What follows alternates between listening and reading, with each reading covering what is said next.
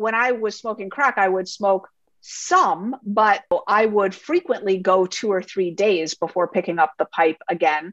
But picture when you're hooked on food, there's really no place that you're free. You can't even go into a movie theater, or like everywhere is a conditioned reinforcer for eating addictively. Hey, friends and listeners of the Switch for Good podcast. Yep, that's you.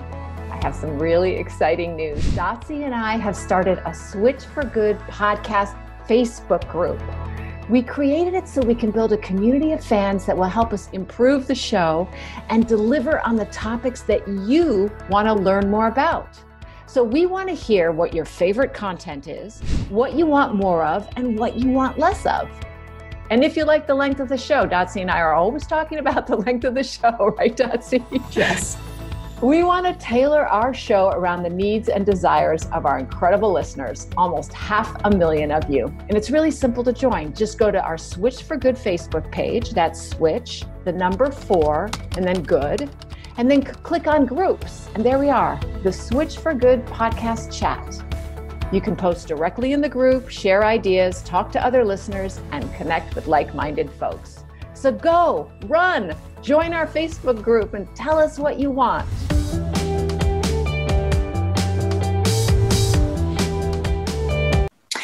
Well, hey, y'all, here we are again. And we have a pretty awesome guest today that was with us way back for episode 10, where we probably had 10 listeners, Alexandra, don't you think? Yeah, they missed out on her, so we had to have her come back. Although we've replayed her since on one of our Flashback Fridays, because we pick our favorite shows for Flashback Friday. And she was so great that we couldn't not play her again. This is true. She's really fantastic. So now we have millions of listeners. So that's going to be exciting for us, because we're such a fan of Dr. Susan Peirce Thompson. And episode 10, it was about managing food addiction and achieving healthy body weight. I think everyone that walks on planet Earth experiences the occasional food craving, right? But for some people, certain foods can become a true addiction. And one of the quotes that I pulled out from episode 10 that Dr. Thompson said was, "This is what people who've never been really addicted to anything don't get. The addict isn't using to get high. The addict is using to get normal." And that is a profound statement. And we go into that it fairly deeply in the episode today. But if you feel like you want to go back to episode 10 and listen to that first for the diehards, right? We go into the science behind food addiction. Everything that comes out of Dr. Thompson's mouth is evidence-based. And that's one of the many things we love about her. Episode 10 also talked about strategies to cope with food addiction. We went through her food philosophy and weight loss barriers. And then we talked about something called the compensation effect. So go back and listen to episode 10 if you so desire. But today, what are we going to get into, Alexandra? Well, she's written a new book called ReZoom, and it talks a lot about relapsing, which is so important because people often, we're human, so we're not perfect, right? We're not robots. So if we have a food plan that works for us and we're feeling great, all of us go off it once in a while. The question is, and I always tell this to my coaching clients, it's not about how often you go off. What's more important is how fast you get back on, because we all deviate a little bit at some times, and being perfect is not the goal.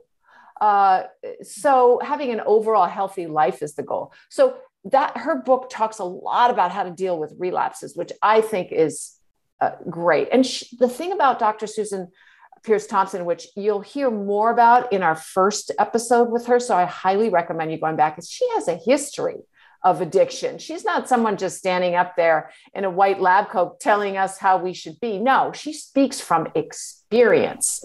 Serious drug issues, serious food issues. And now she really is what she calls happy, thin, and free through her program. And she also admits to relapsing. So she has a lot of personal experience. And that's what makes her, even though she's also a neuroscientist, she really speaks in a way that I think we can all relate to. And that's why I'm such a fan of hers, really. So you can go, you don't have to, you can listen to that one first or after, but, I highly recommend.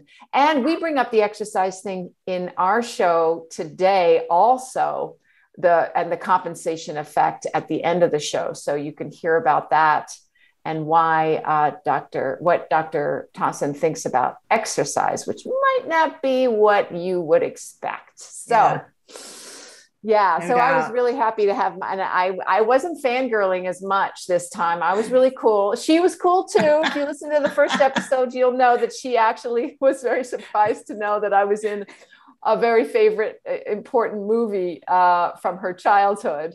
And I don't think this time, Dotsie, I don't think she knew. I don't think she remembered. I don't think she remembered she was on episode 10. Just going to say that. Yeah, I don't think she remembered us. No. And she didn't remember anything about how she got so excited because I was in Christine, and I was so excited about her too. So we were y'all met.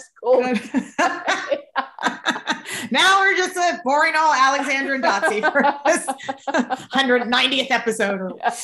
Anyway. Exactly. But anyway, y'all will really, really enjoy it.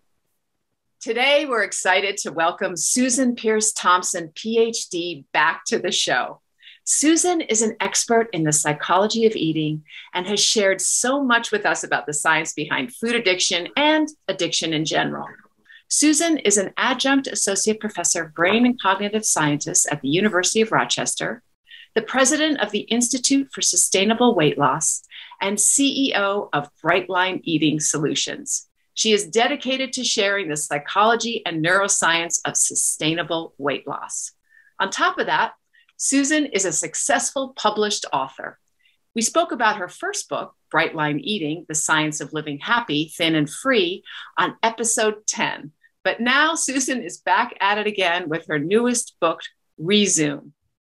We can't wait to learn all about it and the tools that Susan shares with readers to transform their relationship with food, something that so many of us struggle with. ReZoom has been called, quote, life-saving for people who have struggled for years to unshackle themselves from the scourge of food addiction, unquote. So let's find out why. Susan, welcome to the program. Thanks, Alexandra. Thanks, Dotsie. So good to be back with you. So let's talk about addiction first. The Yale Food Addiction Scale, and you have your own susceptibility scale through your program and on your website. You both find that around 20% of the United States population is addicted to food. What does that mean to be addicted to food? Yeah, well, it means that people have cravings, like powerful cravings to eat, sometimes cravings that drive them out of their way to go satisfy those cravings. It means that when they start eating, they often lose control over how much they eat. So they might really intend to eat one piece of pizza or two pieces of pizza and end up eating way more than that. It means that when they eat a sort of moderate, average, normal amount of food, often they don't feel satisfied. They want to keep eating. It means that they are thinking about their food and their weight and their exercise a lot, whether they're on their plan or off their plan, how many miles, how many calories, how many pounds, it's filling up their headspace to a degree that feels intrusive and unnecessary and unwanted.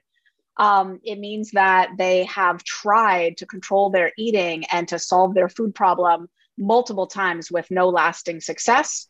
That's kind of the profile roughly. And 20% full-blown food addiction, and easily a third of people pretty bad food addiction, and another third of people moderate food addiction, to the point where if they have weight to lose, the degree of food addiction that they have in play is going to make that really hard for them to lose weight and keep it off. So really, it's only 1/3 of our population that is free and clear from food addiction kind of altogether. 2/3 are saddled with it to some degree. So it's a continuum. And when you take the susceptibility quiz for food addiction, you get a score from 1 to 10. And so really, it's not that many people who are, below 4.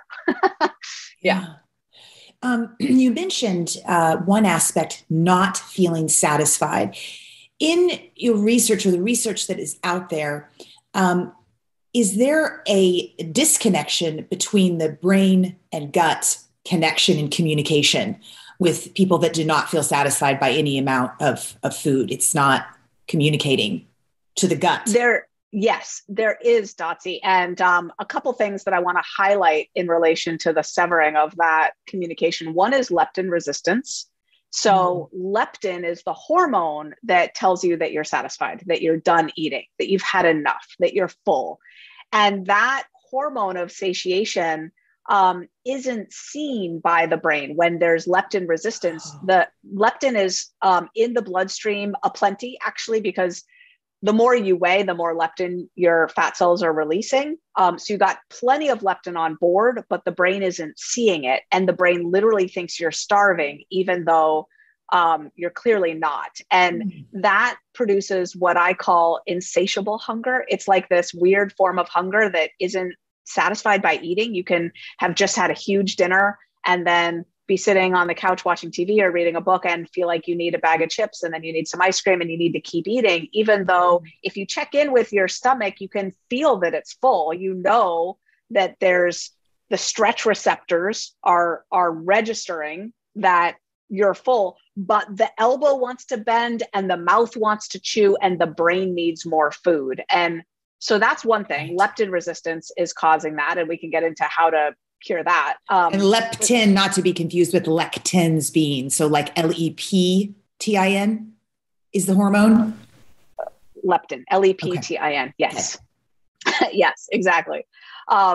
Yes. And then the other thing I want to say is artificial sweeteners help to break that gut-brain connection as well. If you think about it, the taste buds register what's coming and send signals down to the gut, up to the brain and then down to the gut, saying like, let's say you drink a Diet Coke, right? The taste buds say, ooh, big bolus of sugar coming, right? It's really sweet, right? That should be like a lot of calories, a lot of energy, and then nothing arrives. And over time, the stomach is like, yeah, I don't trust you. You're so like, you're the boy who cried wolf, right? Yeah. And so artificial sweeteners, people who eat artificial sweeteners are likely to eat more later and more sugar later, in fact. So, yeah. So that the first leptin, the signaling, the bad signaling between the brain and the gut that you mentioned in the beginning, is that something people are born with, or do they get themselves into that state? And how do they get themselves into that state? You could be born without the gene that makes leptin, and there's Prader-Willi syndrome, but for 99, plus % of the population that has leptin resistance, it's like type 2 diabetes. You develop leptin resistance like you develop poor insulin sensitivity, right? So it would be like the difference between type 1 and type 2 diabetes. So no, you're developing leptin resistance over time. And the way you get it is with developing high triglycerides, developing overall systemic inflammation, but especially inflammation of the hypothalamus, the little sort of nodules in the brain that control your eating and your thirst and hunger and sex and other homeostatic type mechanisms like that. So inflammation there, which is correlated with just systemic inflammation, and high baseline insulin levels. So it's going to correlate actually with type 2 diabetes as well. Where do the emotions come in? Because I was expecting you to answer Dotsie's question with something like, well, can be highly emotional, or a lack of connection with other people. And is that a simple eating disorder? And you're talking about food addiction? Where's the difference? Okay, so those are lots of topics and they're separate. So, so emotional eating is cue-driven eating, where the cue is the emotion or the feeling, right? But most eating these days happens in response to a cue. It could be that you drive past a Starbucks and you always stop in there. So that's a location or time of day based cue. It could be that you eat when you're stressed or bored or you have something to celebrate, right? So there are emotion-based cues that go into eating, right? If you eat to stuff your feelings, then you might find that you're eating a lot over emotions, right? But really, emotions are just another form of a cue that we can be eating in response to. So there's that. Eating disorders are, whether it's restriction or purging or binging. Research shows that about half of food addiction goes along with an eating disorder, and about half of eating disorders go along with food addiction, and half doesn't, right? You can have one without the other. So you could have anorexia and food addiction, or anorexia without the food addiction. Yes, bulimia, when it's active, almost always goes along with food addiction. I would say binge eating disorder, when it's active, almost always. But then once the bulimia or the binge eating disorder is in remission, more like about 20% of the time, a food addiction still remains. Okay. So you're mentioning these other disorders, and the Psychiatric Association's diagnostic statistical manual, known as, to many people know as the DSM, they characterize these eating disorders and certainly put them in variety of different categories of, bulimia and binging and anorexia, orthorexia, there's a lot of them. And it doesn't include food addiction anywhere in this as a diagnosis. Why is that missing? Do we just not know enough yet? It seems like we do when we talk to you. What's going on? Great point. Counted? Yeah. So what's happening is that just not yet. There is an application that is about to be submitted to get it counted in the DSM.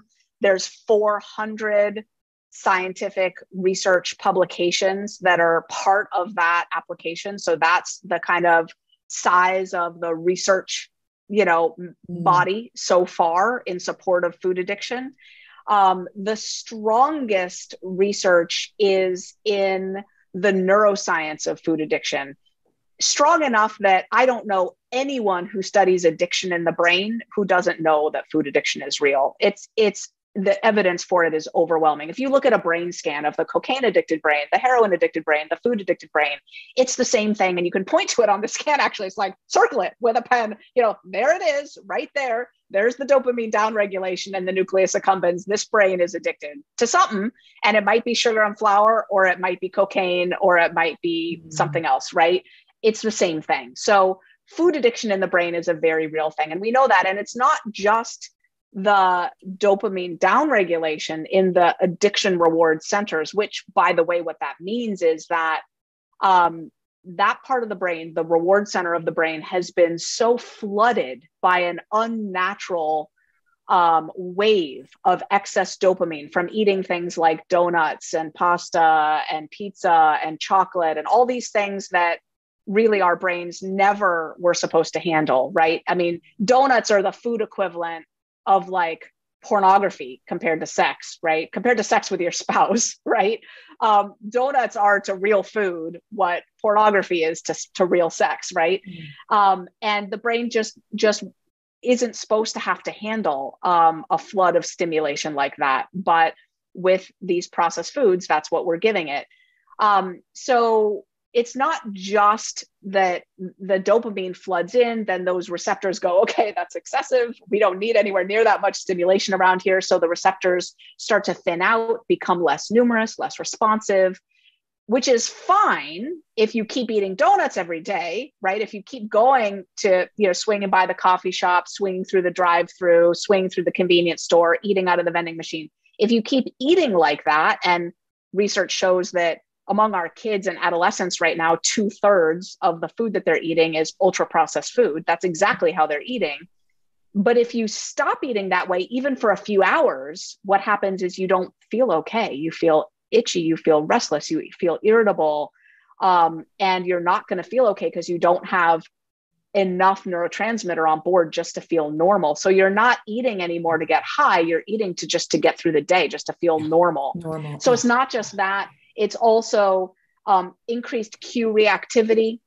So when you see billboards or commercials or just the logo of your favorite fast food place or whatever it is, you're pulled in beyond what someone else would be. It's also your brain has changed so that the anticipation of eating, the anticipation of that reward is really high, but when you eat, it doesn't satisfy. It doesn't give you the pleasure that it would for a regular and normal brain. So all these brain changes happen. The evidence for that is overwhelming. What we still don't have a lot of data on is treatment and recovery. And part of the challenge is that it's hard to have treatment centers and bona fide recovery approaches when food addiction isn't recognized as a diagnosable condition who's treating it, right? So it's a little bit of a chicken and an egg problem, but we know that sex addiction is real and it's not in the DSM yet. We know that cell phone addiction and gaming addiction is real. God knows we got teenagers holed up for, wasting their whole life away on video games, not just teenagers. And that's not in the DSM. So the DSM is very behind in terms of acknowledging addictions that we know are real. And some of it has to do with we need more evidence around the treatment and the recovery. And, with my work with Bright Line Eating, I'm starting to provide some of those studies, but research takes time. So I would put personally, not great odds that this next application to the DSM will be accepted, but I would put pretty high odds that within 10 years, it will be in there. And I just want to say, if your TV is out and there's no weather person saying it's 100 degrees out, you can step outside and still know it's hot, right? You don't need someone to tell you. We don't need anyone to tell us that food addiction is real. That doesn't make it any more real or less real. It is what it is, and it'll take time for this particular body to acknowledge it. We talked a lot about this in our first discussion with you on episode 10, Susan. You were hooked on crystal meth and crack cocaine. You're also a recovering food addict and a brain and cognitive scientist. Such an interesting mix. And so I think you definitely qualify as an expert in this field. You believe that food is the hardest addiction to break. Why is that? I do. And I do come from serious addiction myself. So those addictions were in my teenage years. I started doing drugs when I was 14. And by the time I was 16, I was hooked on crystal meth. And I did crystal meth hard for a couple of years, dropped out of high school, developed drug-induced psychosis, and then, started freebasing cocaine and was addicted to crack cocaine and prostituted for quite a long time to satisfy that habit. And so from 14 to 20, I was addicted to drugs. And, I feel like I go into that kind of graphic detail because when I say food is the hardest, I'm comparing it to something pretty hard. Yeah. Like that wasn't minor addiction. Like I lived for a long time without a key to a place that I lived, in loops between the crack house and out to prostitute and back into the crack house, like heavy addiction. And food has been harder for me by far. It's a lot easier to maintain the structures of a societally respectable life while you're heavily hooked on food. So it's not harder in that way, but it's harder to recover.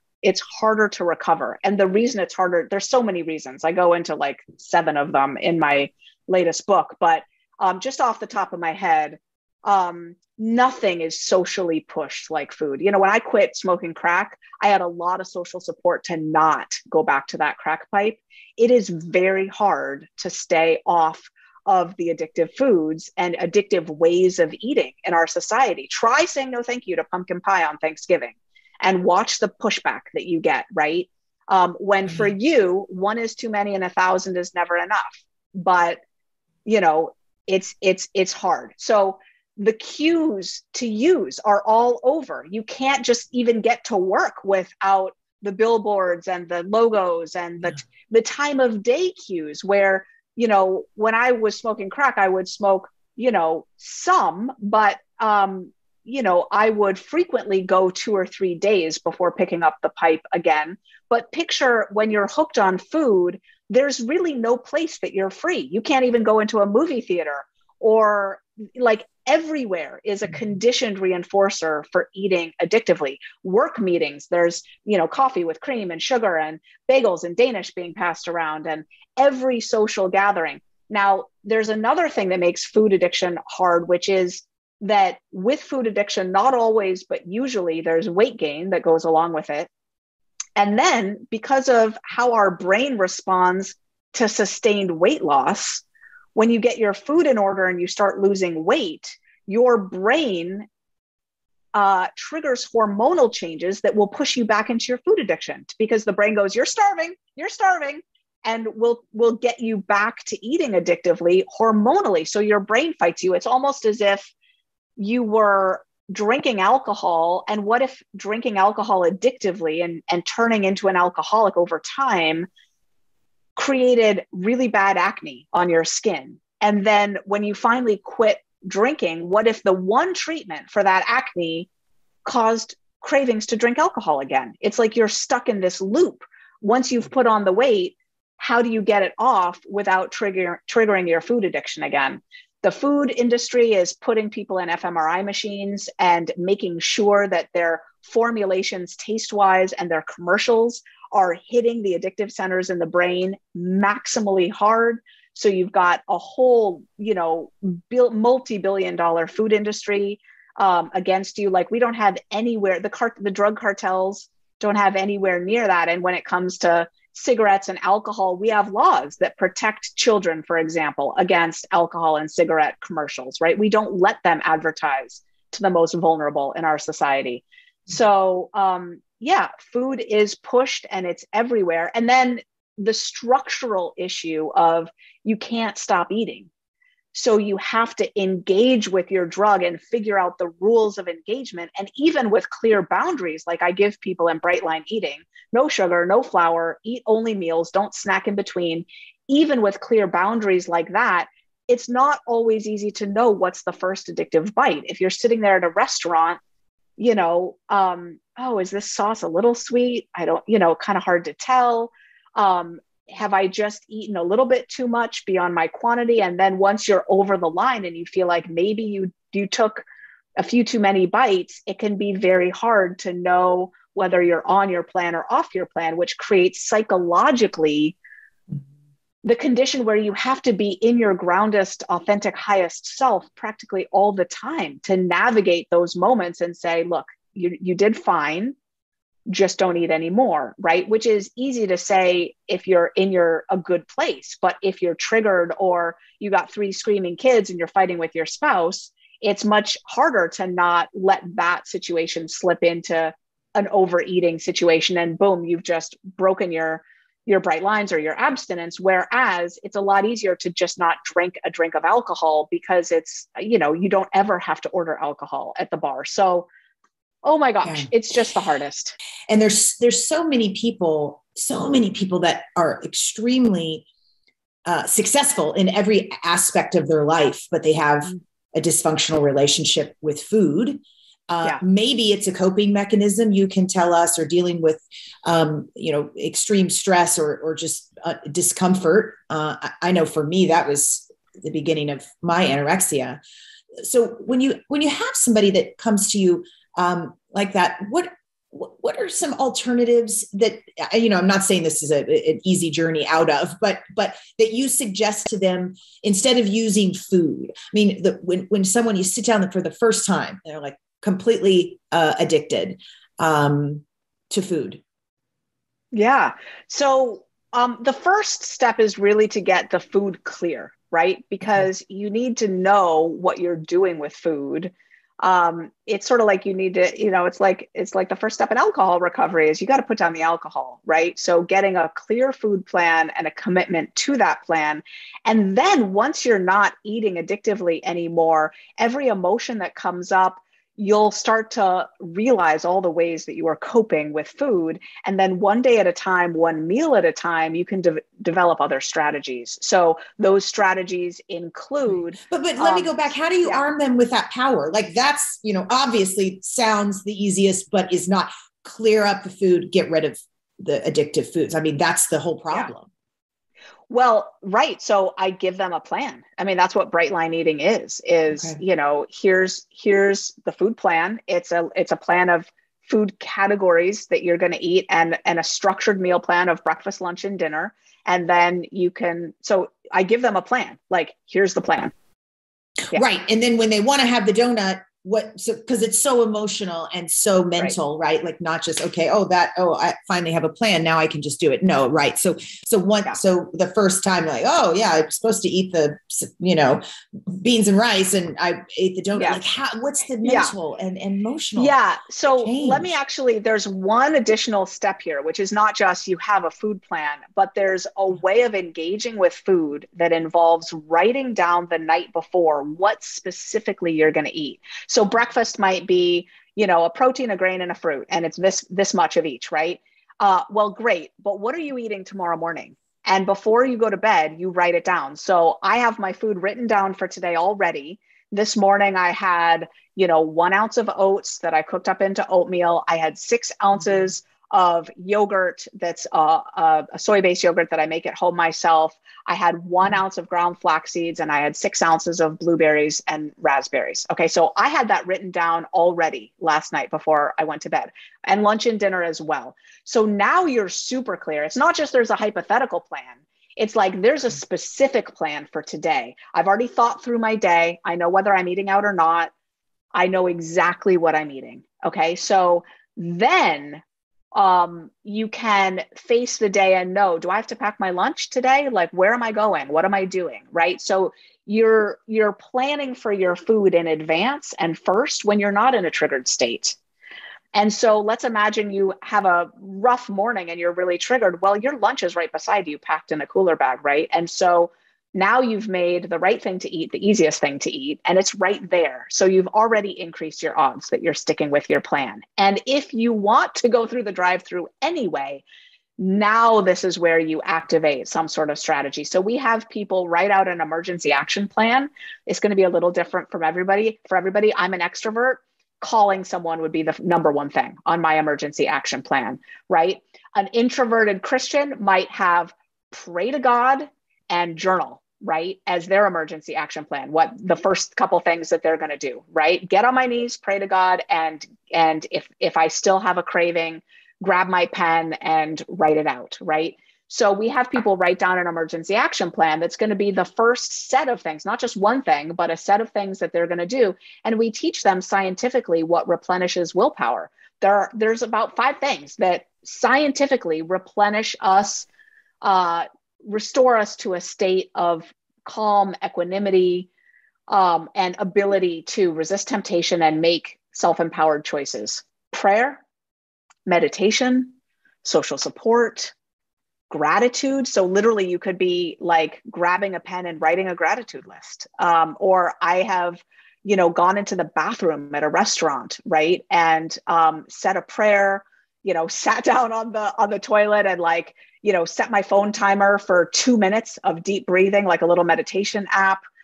Like, there are absolutely things you can do in the moment, but you can see that there's a lot of preparation that has to come before with understanding a food plan and committing to what you're going to eat the night before that already gets you, I would say, 80 to 90% of the way there in terms of being able to have a day in food recovery, as opposed to a day where you're going to be picking up a donut at some point. What is the 5th one?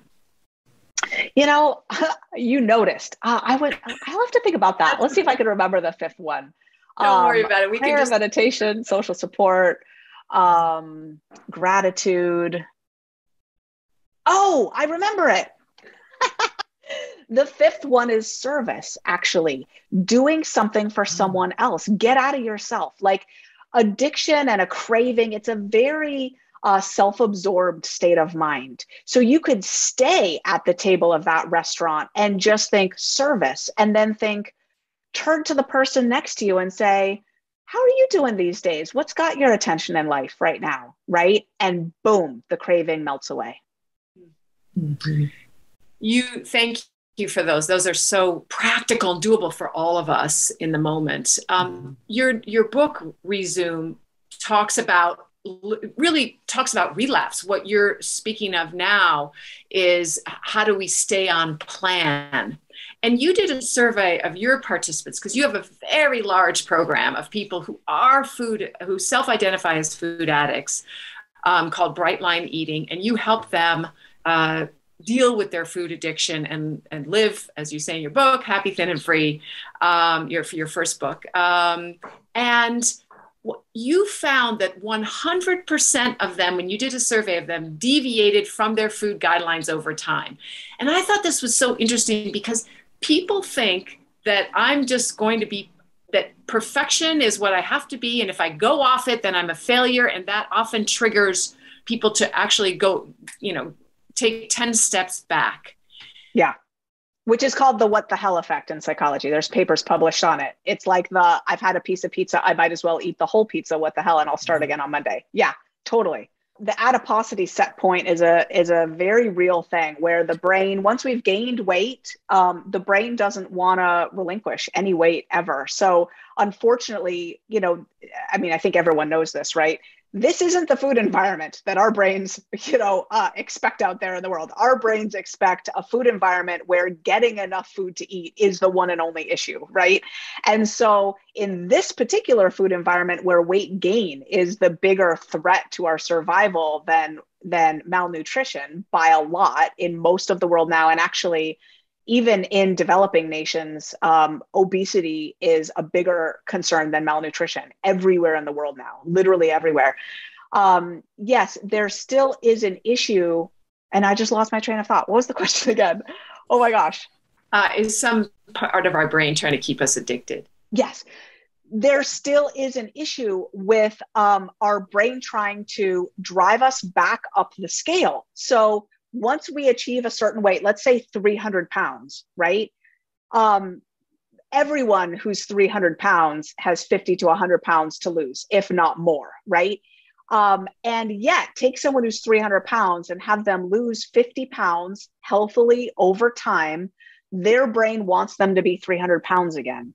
And after they've lost a certain amount of weight, the brain will make adjustments. It will lower leptin so they don't feel satisfied anymore. It will increase ghrelin, the hormone that makes you hungry. It will lower the thermostat, so it will turn down thyroid hormone so that you're not burning as many calories at rest, and you're not you're just you're exhausted and your fuel centers aren't working as well to burn off calories. And all of those adjustments, there's like a whole slew of hormonal adjustments that the brain will make, are aiming to drive you back up the weight scale. The brain doesn't really recognize that you're overweight and that's not healthy. The brain just knows extended weight loss is problematic. We need you to be heavier again. And so there are a few things you can do to trick the brain, essentially, to allow you to lose weight without fighting you as hard. And one of the biggest ones that people don't realize is keeping your food simple is one of the number one things. Whole, real foods and simple foods. So when you're eating brown rice and broccoli, your brain is going to let you lose your weight. When you're eating 1-point brownies, or, fake shakes. And this is why in Bright Line Eating, there's no fake foods. There's no, there's no artificial sweeteners. There's none of that stuff, because the sexiness of the tastes and the recipes and all that stuff, the brain doesn't calm down. It keeps you needing to gain back your weight again. Yeah. It certainly seems like you crave what you eat. I know I've found that to be the case. I remember when I was in treatment telling my therapist that I would not, I'm giving her the rules, right? I would not consider myself well or healed or better unless I could eat or try or taste any food in the whole wide world. Like I didn't want to I was already restrictive. That was the problem. Right. I didn't want to have restrictions. Food rules. Yeah. No food And we rules. finally got there. Right. Now, so it was, as you said before, there are certainly crossovers with restrictive eating and and overeating and food addiction. I mean, there definitely are crossovers, and it did turn into bulimia. So there was crossovers, but I did finally get there. But what to be able to have, you know, in any, whatever, if it's a donut or this or that, but eating whole real foods is really what was the unlocking the key, because now I crave what I eat. And the other day, my husband went and got 2 vegan donuts from this woohoo, you know, vegan donut place. And on Monday, on Friday, we still had just 2 donuts, half of one of them in the refrigerator. I was like, this is probably stale by now. But I was like, that's amazing. It was too sweet, right? It was used in the day. Oh my gosh, right? They would have been gone in 50 seconds and down and thrown back up probably. But it's just, the craving is just gone for fake foods. Yeah. So interesting. So a few things to say. First of all, we have lots and lots of people in Bright Line Eating who will claim that they have never broken their bright lines. And on the surveys, they have, here's what the surveys asked.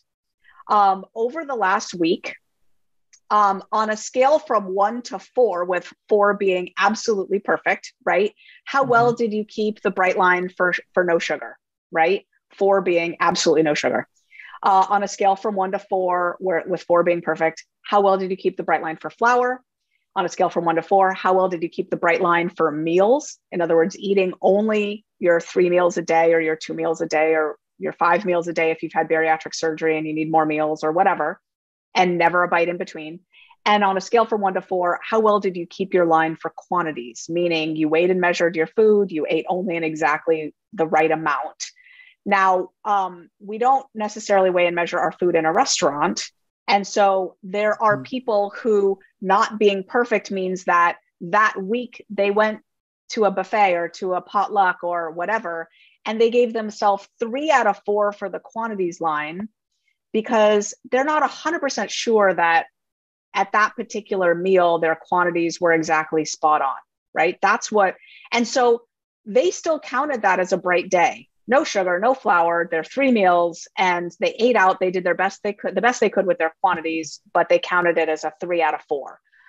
And so the point I'm making is that, and this is a big point that I make in the book ReZoom, you can stay abstinent or bright in terms of your food addiction recovery completely, and count it like in AA. You might say, I have 5 years sober, right? Say, I have 5 years following Bright Line Eating, or I have 5 years of back-to-back food abstinence, or whatever you're saying.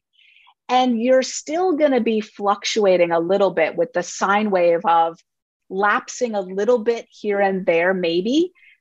Maybe you're relying on bigger fruit, like you get an apple at lunch, but you're for whatever reason, you're picking the biggest apples, right? And then other times you're like, look, I don't need an apple the size of a baby's head. I'm just a regular apple is fine, right?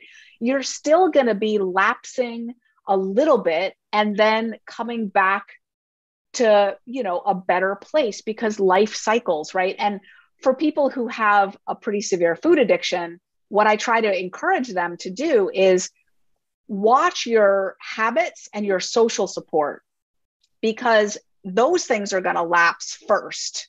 And then your food is going to lapse after you've been in a relapse cycle with your habits and your social support. Eventually it'll hit your food. Once you're in a food routine, it can be pretty automatic to keep it up, right? But so anyway, we have tons of people, they call themselves crystal vasers, because I say, once you've gotten your bright lines intact, it's like you have a beautiful crystal vase. Don't drop it. It'll shatter. It'll never go back the same way that it was. There's lots of people with crystal vase recovery and bright line eating.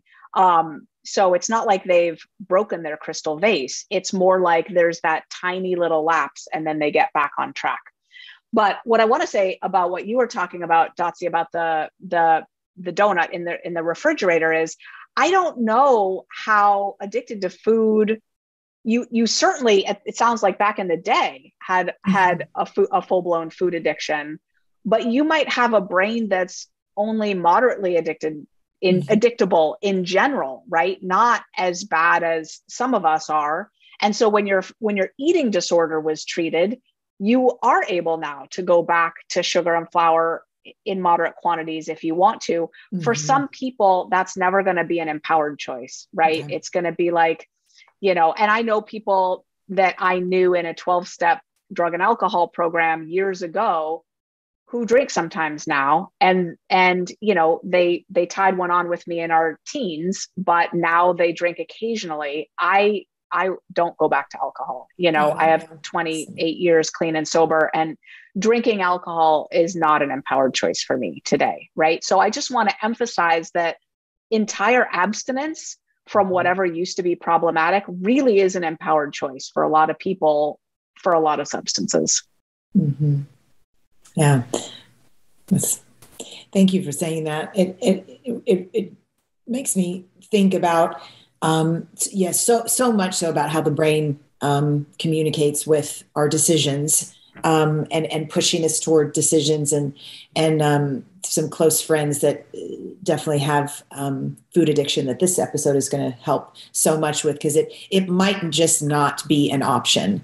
And I think it seems like it's a combination of not as addictive of a brain than I used to have, and so much real food that my body is also, it's craving what I'm eating, craving what it wants more and more and more of that than the other, which leads us to, which is just right down this alley of the 4 questions about that you share about how to know if what we were eating is helping us with our addiction or not helping us. Will you share those?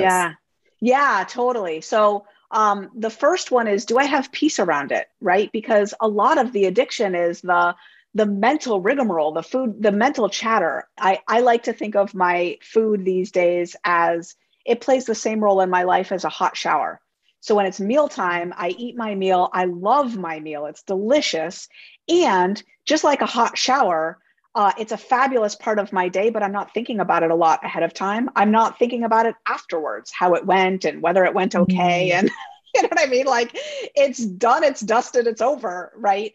And so if my food is climbing into my head and I'm thinking about it during my meditation while I'm driving my car, what I'm going to eat or what I have eaten, that's not peace. And I don't want food to be renting space in my mind like that. So that's number 1. Do you have peace around it?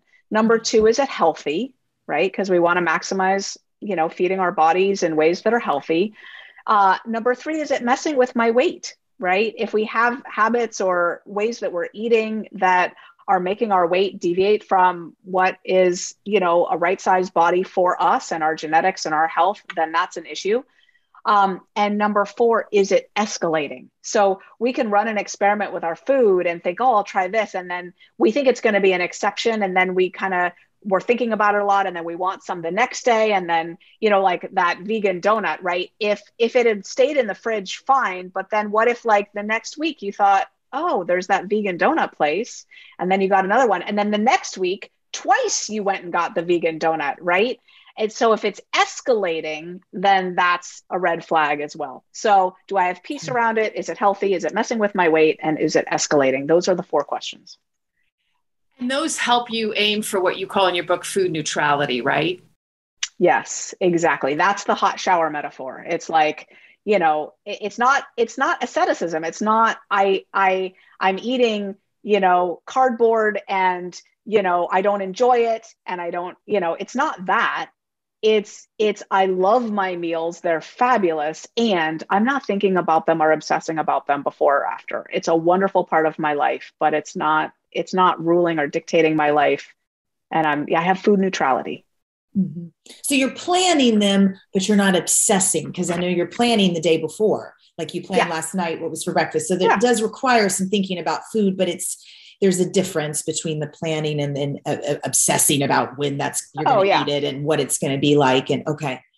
And how do you help people? There's a big difference, but they're also can be very intertwined.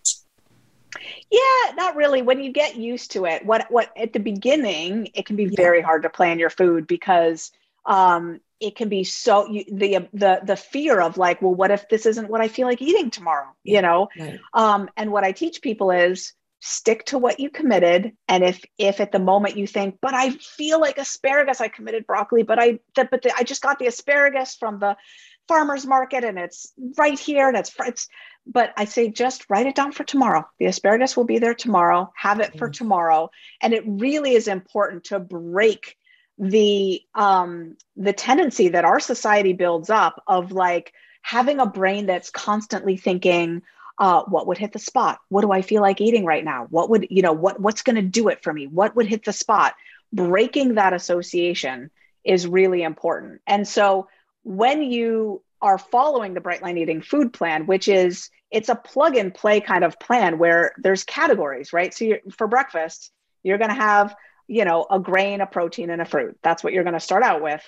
And so you get into a rhythm, right? Like, what's your protein going to be? It's either going to be nuts or it's going to be seeds or it's going to be yogurt or whatever it's going to be.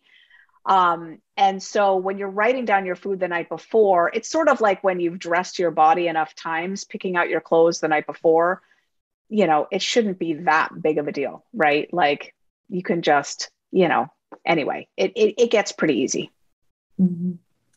That's the automation part, which you encourage people to get into sort of without having to think. Once you've committed to it, now you don't have to think about your food and you just do it, which helps you get out of that addiction brain. We had a guest on and Dotsie unfortunately was unable to be co-hosting the show that day. And she was talking about eating disorders. I can't remember if it was the author of the Processed Food Addiction book.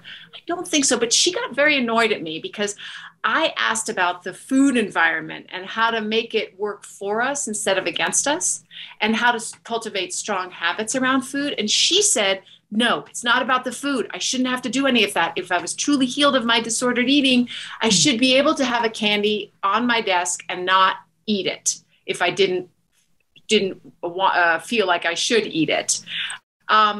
Now, maybe she was talking about it just as eating disorder and not addiction. Structure is helpful. Structure is helpful, especially when addiction is in play. Structure can produce a lot of freedom, right? In terms of the food environment, I'm with you that, you want to clean up your food environment as much as possible. If you live alone, get all the foods that you don't eat out of your house. There's no need to have, just like if you're a recovering alcoholic, there's no need to have a full liquor cabinet if you live alone. Right? If guests come over, they can bring their own bottle of wine, right? Just tell them, hey, I don't have any liquor in my house, so it's a BYO situation. So I wouldn't have candy on my desk. First of all, it's not helping me and it's not helping anyone else either. I think we need to understand a little bit that having the current food environment, it's not helping any of us. Like, oh my gosh, obesity rates are climbing unabated. Like we're about to discover, mark my words, we're about to discover that we've hit 50% obesity in the United States. We were 42.4% in 2018, and that was before COVID, right? And 42% of people gained an average of 19 pounds in the first year of COVID. I'm pretty sure that means we're at 50% obesity right now, right? 70% overweight or obese, 50% flat out obese. Like, when are we going to cry uncle? Yeah, when someone moves into the neighborhood, don't bake them a pie, bring them fresh flowers. Like we're in a world now where we need to understand that our current food environment isn't serving any of us. So yeah, get those candies off your desk for your sake and theirs, right? So have if you want to do something nice for your colleagues, buy a bunch of different colored roses and hand one to each person who comes to your desk. It'll be much more refreshing and much more delightful. And anyway, so yeah, I mean, I do think that when you have true food neutrality, you can go anywhere and socialize in any way, and you don't have to worry about the food because it's not your food. It's, you know what you're going to eat, and it's not that stuff, your food is planned. So you can, there is a certain level of freedom. So I kind of see it both ways, but the automaticity that you brought up is it's key. The automaticity is what allows us to navigate the willpower gap, which is this this gap where we intend to eat a certain way, and then suddenly we find ourselves ordering a pizza on Friday night because we're stressed, we're overwhelmed, and we know pizza isn't what feels good to eat and it's not on our plan, but we're ordering a pizza. That is what happens when you don't have automaticity with your food. You don't have a structured enough plan to already know what's for dinner and to already be making it while you're arguing with your spouse, while you're dealing with the kids and, whatever. With automaticity on board, you get a brain that's like the brain that has you brushing your teeth, whether you're traveling or you've been out for a New Year's Eve party and it's now 2 a.m. and you're about to go to bed.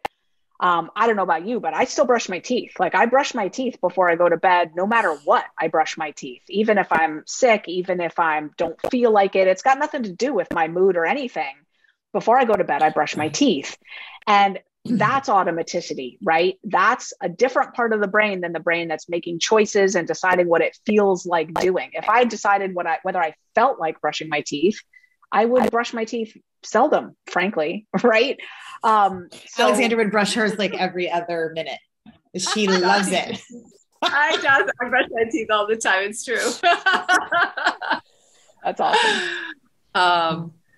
So you talk about automaticity. Did I say that right? Automaticity and ritual in your book, and the importance of both. They sound the same, but they're different, aren't they? Yeah, I think of automaticity. We can have automaticity with brushing our teeth, with our food. Ritual, I think of more in terms of habit stacks, in terms of morning routines and evening routines. It's like doing the same thing in the same way. And I think some people do have those routines dialed in to the point where a lot of automaticity is in play. So I think a ritual is a more elaborate thing, and over time you can develop some automaticity with it. But I teach people to set up a morning habit stack and an evening habit stack. So a habit stack meaning a series of behaviors. These are like self-care behaviors, like meditating, writing a gratitude journal, exercising, at night, writing in a 5-year journal, doing some yoga stretches, whatever it is, right? And I have people build those routines slowly over time. And really, you can get to the point where by a pretty early hour in the morning, you've done a lot of your daily self-care, and you've just done it the same way every time, so that it's pretty automatic. Yeah, you get it really dialed in. Mm-hmm. In your experience, can food addicts ever end up having any joy around food? Yeah. Oh, have I not made that clear? Yeah, absolutely. No. That's the hot shower analogy. I love my hot showers and I love my meals, and I enjoy going out to eat, and I absolutely love total joy in eating. Absolutely. So can a food addict healthily have joy in their eating and around their food? Absolutely. Absolutely. Okay. Is there a way that we have as a society lifted up eating and food beyond beyond what we should, beyond what's healthy, beyond what's serving us? Absolutely. And what I think happens when you're in recovery or you start to think of food in a more healthy way is you realize that we are, a lot of us, using food in ways that it's not the best tool for that job, right? Food is a poor proxy for connection. It's a poor proxy for love. It's a poor proxy for welcome to the neighborhood. It's a poor proxy for comfort. It's a poor proxy for celebration, right? Like, if you think about, you got to put the celebration in the celebration. Can you have food there? Absolutely. Can you pay some attention to what food it is and make sure, take some care? Yes. But if that's all you're providing, the person's not going to feel celebrated. The event is not going to feel that joyous, right? Food is a poor proxy for a lot of things. And if you think about a family that's eating together, but food is really their love, that's a sad state of affairs, right? Because the real conduits to love are eye contact, touch, like an arm on a shoulder, laughter, like verbal connection, how are you doing? How did that job interview go? How was your, like the ways we need to be connecting when we're that keyed into our food, we're missing out. It really isn't the best tool for most of those jobs. So when we get our food in its place, then we focus more on life. And a good example is Thanksgiving. I have only eaten sugar and flour once in 19 years of Thanksgivings. I was in a relapse mode a few years ago, and only once on Thanksgiving did I actually eat addictively. The other 18 out of the last 19 Thanksgivings, I've stuck with my food plan. That means no sugar, no flour, like a real, weighed and measured meal, and I love Thanksgiving. And I connect with people on Thanksgiving, and all of the holiday good vibes of Thanksgiving are there for me on that day. I wake up and I connect with people, and I'm thinking about the human interaction. I'm thinking about thanks and giving. I'm thinking about gratitude and service, being there for the people that I'm with and reconnecting with them and celebrating our relationship and our family. That's what the holiday is about, right? Just to be clear, I serve all kinds of other foods on Thanksgiving. If I'm hosting, there's a smorgasbord there of other foods that I'm not eating. I'm just picking, my protein and my vegetable and my salad and my grain, anyway, it's not like my kids aren't deprived of, mashed potatoes and pie and, crackers and all the things, right? Whatever. We'd like you just to share with our audience about your Bright Line Eating program and where people can find you. Yeah, absolutely. So people can find me at brightlineeating.com. So it's BRIGHTLINE, brightlineeating.com. And the program is incredible. We've got a bright roadmap where we take people through a full journey, not just losing their excess weight, getting food freedom, but maintaining it over the years and doing real deep inner work of healing on their food journey. There's a lot of community and connection involved, a lot of resilience against relapse that's built in, and true healing and integration, right? Because you can't stick with a food plan if you're still needing to eat addictively over wounds and traumas and so forth. So it's an incredible community, and we publish our research. So we have research showing that, for example, someone starting Bright Line Eating is going to lose, just about 4 to 5 times more weight than they would if they started Noom over the initial period. And they're going to keep it off better than any other program with published results in the known universe. And over those first couple months, their hunger and their cravings levels are going to go down to negligible levels. So they're not going to be doing it while they're hungry still or craving food still. It's going to become truly easeful and neutral for them. We have data that we published showing that no matter their age, they're going to lose weight equivalently. I mean, literally, we take a postmenopausal woman in her 50s, 60s, 70s, 80s, and she's going to lose weight as fast as a woman in her 20s or 30s. And how that's possible is when you take sugar and flour out of the equation, it stops mattering whether you have as much estrogen on board to facilitate your insulin response, right? So it levels the playing field in terms of age. And we also have data published showing that people's days of poor mental health reduce, their depression reduces, their energy increases, their feeling of wellness and vitality increases, their happiness increases, their feeling of perceived social support skyrockets. It is a totally holistic program that just boosts someone's well-being across the board, pretty much. It's affordable, and it's fun, and it's very scientifically grounded. And it's at brightlineeating.com. So if all that sounds good, join us. It's amazing. Is that on that site? Where can people find the questionnaire on if they are a food addict? Yeah.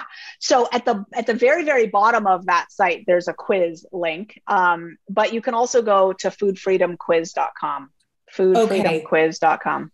Straight there. Okay. Mm-hmm. And I noticed that one of your frequently asked questions when I was looking is from people is, do I have to exercise? Yeah. Maybe they're going to want to start exercising once they've done the program. But what do you say? The answer is no. And actually, if someone's not exercising now, we actively recommend that they not. Do not start exercising when you're starting Bright Line Eating or any food program. And the reason is that food is the linchpin. Exercise does not make people lose weight. Exercise helps them be healthy. And you should be exercising eventually, but initially give yourself and your brain a good set of months to make Bright Line Eating automatic before you're adding exercise into the mix. Otherwise, what happens is you set up food cravings and you set up the compensation effect where a brain that's exercising is thinking, oh, well, I worked out 4 times this week, so I can go through the drive-through. It's going to mess up the automaticity of your food program. So focus on the food first and give exercise a rest until you're really established with Bright Line Eating. So you get a free pass. The hall pass will expire eventually, but initially it's better actually if you don't exercise. Yeah. Yeah. Yeah. And when it's in alignment with your eating and the lack of the food addiction showing up and moving your body, the drive-through just doesn't seem that exciting anymore, or the non-reward that you're going to get eventually. Yeah. That's the goal. Yeah. Incredible. So thanks for visiting us again. It was so sweet to be back with you. Thanks for having me back. It's delightful. Thank you so much, Alexandra and Dotsie. Really. Back by very popular demand is our plant-powered plate fridge magnet, which you are going to receive for free if you leave us a rating and a review on whatever platform you're listening to this podcast on. So here are the details. Just write your quick review. Does not need to be long, does not need to be a whole story. Just be honest and speak from the heart. Then take a quick screenshot of the review you wrote and email it to us at podcast@switchforgood.org. That's podcast@switchforgood.org. And include your mailing address so we can send you a power plate. We are doing this because the more reviews we garner, the higher we go in search results, which means more folks will learn about our podcast. So the power is in your hands. Leave us a review and zoom, your power plate arrives at your doorstep. So thank you so much for tuning in today. If we helped you in any way, then click the subscribe button and let's keep hanging out together. We have so much more to share with you. And if you need more information on actually making the switch for good, please visit us at switchforgood.org for loads of info. And you can subscribe to our mailing list where you will receive all sorts of super cool gifts, discount codes to our very fave dairy-free products, and a lifetime of powerful health tips. So join us on the journey to switch for good. This is the future.